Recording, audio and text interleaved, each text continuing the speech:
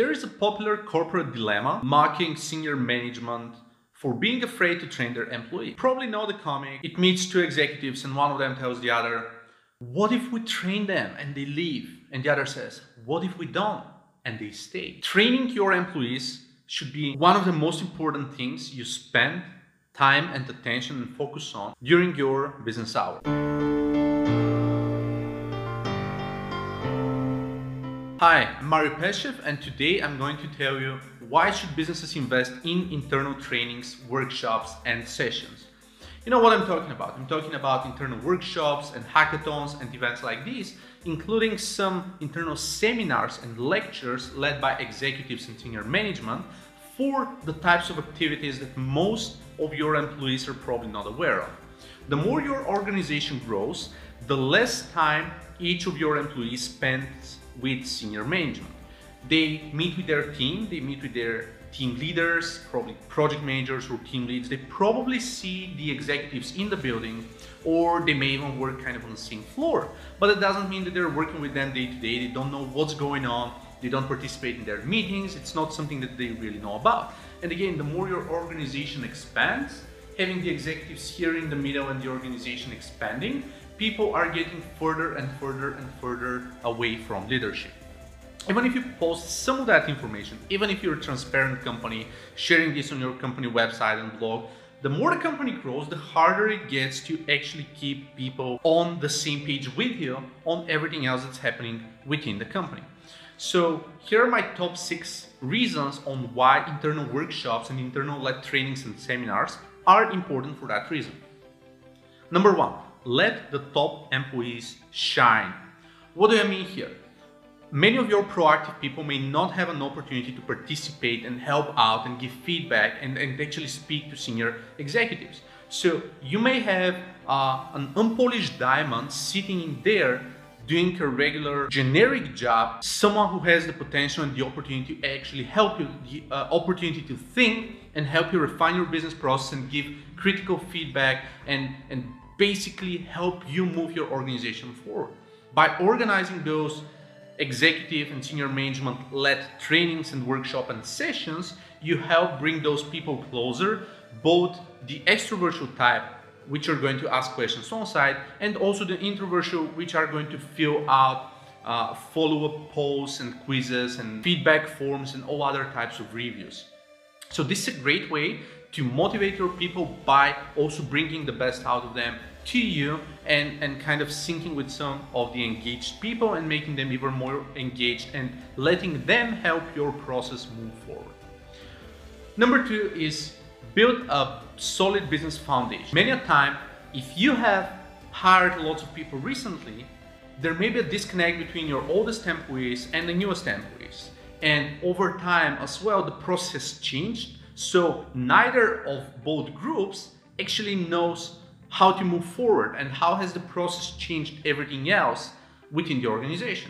The best way to do that is organizing those regular sessions, and of course by regular, especially when it comes to business model and all that, this may be twice a year. I'm not talking about every week, but the rest of the workshops and internal sessions could be once a month or once every 2 weeks or anything else more regular just to keep people in touch. But still just having some of those quick recaps, actually meeting management with everyone else and saying, hey, this is what we did over the past, say, 6 months or the past year. This is how we moved forward. This is how the process changed. Here's what still matters to us. Here's what customers said. Here's kind of the feedback. Here are some of the mistakes that we do and the reasons why we did them. And here's what client said a year ago or 2 years ago. And here's the disconnect. And here's the problem that management is trying to solve. This is actually building a solid business foundation for your entire team. And the reason I'm saying foundation is because you're going to have some MBAs and you're going to have some lower level employees, interns and entry level folks which are just starting out. And this is fine, but the more you can increase the bottom line, the more you can increase the base foundation of business skills that your organization has, the easier would it be to just take this foundation and start building on top of it without spending the time to explain everything to the kind of weakest link in your organization, simply because you're increasing the baseline for everyone within the organization. And this is an extremely powerful move. Number 3 is disclosing internal data which isn't meant to be public. There are folks in your organization that are probably following the company Twitter, Facebook, LinkedIn accounts, or Instagram if you have one. They are probably following the website's blog and maybe even some press release. But most of the important information in-house is kept privately. And being open enough, being transparent enough to share some of this information with your team, even stuff like how much your team grew, how much your company's portfolio grew, feedback from customers, and what are you trying to do, and what is the long-term roadmap, something that's obviously not public because it's confidential for within the company. Sharing all of that with the team is increasing the brand awareness and increasing the loyalty for your team towards the organization. And again, this is another great investment that's worth putting time and attention on in order to keep your people more motivated and more excited and more actually aware of the fact that the company and the business is moving in the right direction, is not stuck, is not sitting in the same place, and at the same time gather feedback for some of the opportunities that you may have to improve this process further. Number 4, increase employee loyalty.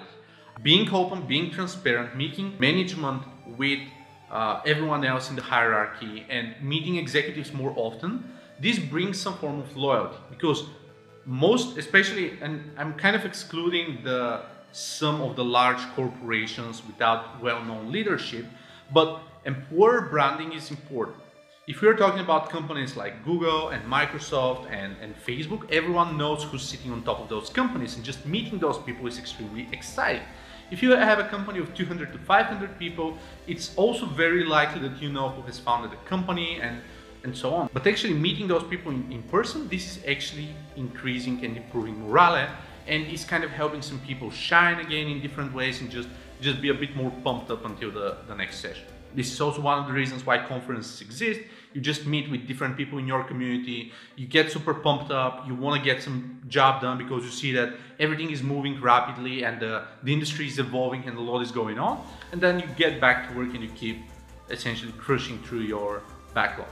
Reason number 5, stress on your top goals. There are some common sayings again in security stating that security isn't a one-off operation, it's something that has to be reminded and repeated and practiced on a daily basis. This is why security conferences and actually some security teams are trying to do monthly or at least quarterly sessions with the team, just reminding them of the most common threats, the most common issues that companies face in terms of security, and keep security top of mind. This is also a rule of sales that you probably know, but meeting a brand's team or just stumbling upon a brand 7 to 13 times helps you immensely to close a customer, because you are now top of mind for the customer when they're thinking of that specific problem. Compare that with someone who has never heard of your name or just seen it once or twice for whatever reasons, and something that you basically stumble upon every week, sometimes on Twitter, on the website, on Facebook, a press release, a review, a webinar, you become top of mind.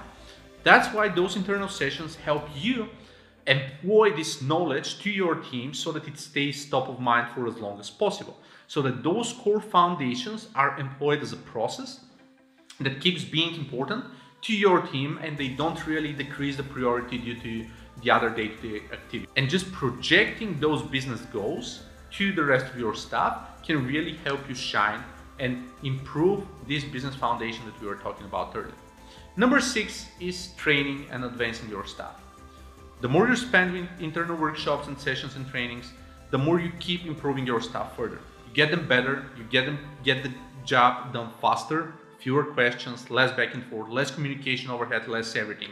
So the better your employees, the happier they are, the more job gets done, the more you can keep paying them more and satisfying them more because their productivity is just on the rise and everyone is happier as a result. So this is it. Main reasons you need to start organizing workshops and seminars or keep doing them on a regular basis in your organization.